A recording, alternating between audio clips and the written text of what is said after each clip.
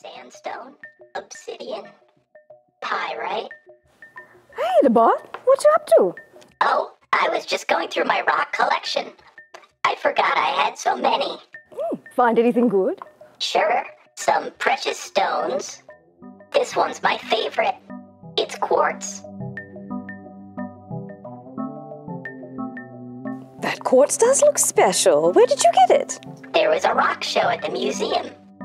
I thought there would be more guitar solos, but it turned out to be a bunch of people trading minerals. So I got this quartz because it looks really neat.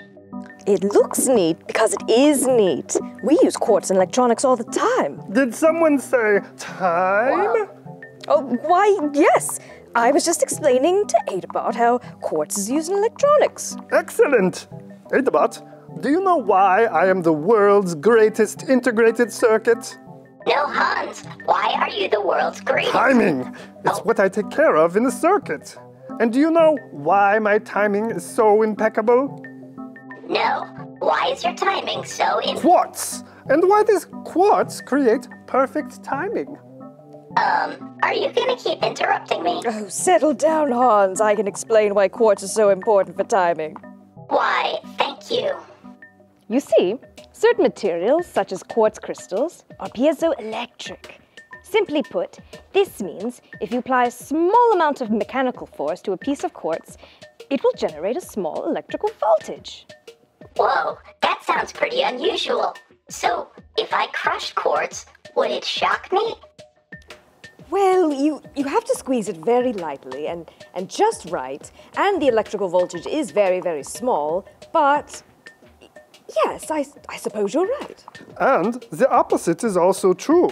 If you apply voltage to a piece of quartz, it will respond with a precise mechanical vibration. Whoa, quartz sounds like magic. It's not magic, Adabot, it's science. Take a look inside this Quartz Watch, for instance.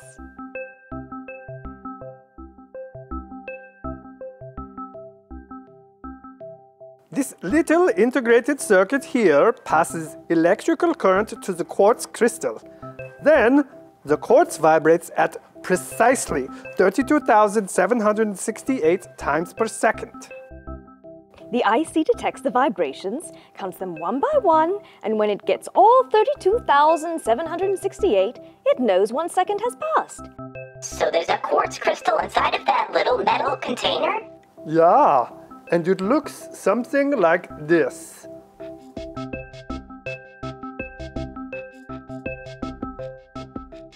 Hey, that looks like a tuning fork. That's true, it does look like a tuning fork. Musicians use tuning forks to tune their instruments. And circuits use quartz to tune their timing. You're right! Very true, Adabot. Quartz is an important reference for the timing of so many circuits, microcontrollers, computers, and more. I always wondered what was in those little metal cans. And now, I know. Well, it's about time. Adabot, I believe Minerva just made a time joke. Is that what that was? Heyo! Zing! Thank you.